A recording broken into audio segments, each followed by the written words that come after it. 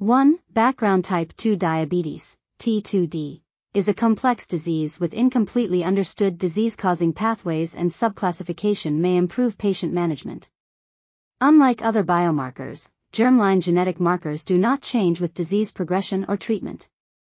In this paper, the authors aim to test whether a germline genetic approach informed by physiology can be used to deconstruct T2D heterogeneity.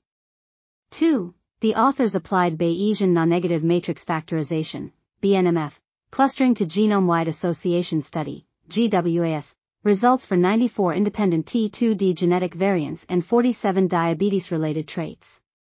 They identified 5 robust clusters of T2D loci and traits, each with distinct tissue-specific enhancer enrichment based on analysis of epigenomic data from 28 cell types. 3. 2 clusters contained variant trait associations indicative of reduced beta cell function, differing from each other by high versus low proinsulin levels. The 3 other clusters displayed features of insulin resistance, obesity-mediated, high body mass index, BMI, and waist circumference, WC, lipodystrophy-like fat distribution, low BMI, adiponectin, and high-density lipoprotein, HDL, cholesterol, and high triglycerides, and disrupted liver lipid metabolism, low triglycerides.